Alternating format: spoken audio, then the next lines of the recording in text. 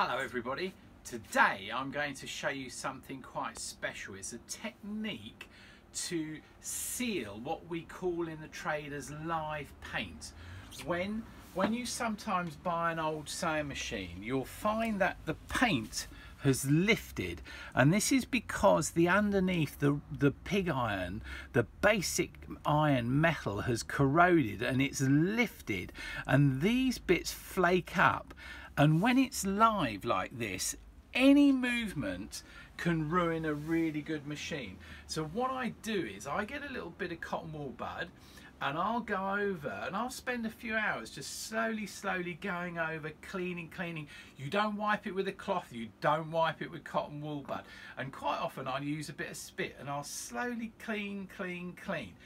Then I'll let it dry, and then what I'll do is I'll mix up some polyurethane varnish, which takes a few hours to dry, and I'll mix it with a bit of white spirit to thin it up, and then I'll get a brush and I will slowly use the thin mixture.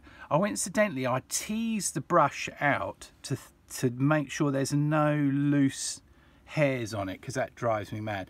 And I'll slowly coat the machine, and what happens is this will sink underneath the Japanning, which is hard. It's like an old masterpiece that's glazed up, and it will go down to the iron, and over the next few hours it will set it all back together, and then you'll find for the next 100 years or so that will be locked into place. I've been using that technique for 40 plus years and it works like a dream, and when it's all done I'll show you it.